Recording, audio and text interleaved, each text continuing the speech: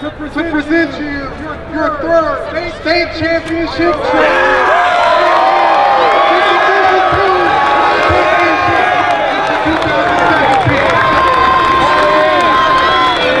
Personally, I don't think it was any different. You know, if you go out there and play with heart, no matter D2, D1, D3, D7, if you have heart, you're gonna win. If you go out there and play competitively, you're gonna win. And so I don't think the division really was a difference. It just came down to if we as a team was gonna go out there and give it our all and want to win. Personally, I just thought they were all new teams. They were getting in the way of what we wanted to do, so we just had to get it done. You know, in Division III, you see more private schools and more local schools, but you go to Division II, you see a lot more public schools who you necessarily have never heard of before sometimes. So it was a little bit different, but I think we did a good job adjusting.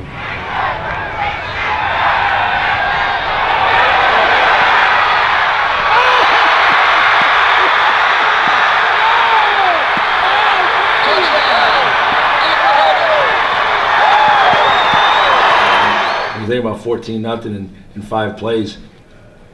As I say all the time to our parents at a parent meeting beginning of the year, is every play I call is supposed to score. So when it's 14-0 after a couple of minutes, you're kind of a little bit surprised. But the kids, it's all about the kids.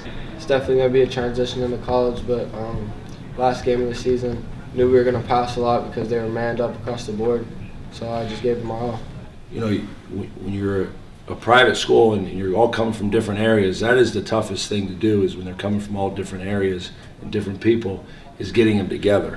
And when you have these type of kids that are next to me and the rest of the seniors, and they don't let kids stray, you know, and they talk about a brotherhood, and they talk about, you know, the family, and it spreads to the community of Archbishop-Hoban. That's when it really is special, when you have to do less as a coach because of the ability of these kids to accept anybody and accept all different backgrounds and understand that everybody's different, from rich to poor, to black to white, to whatever it is. They just accept everybody.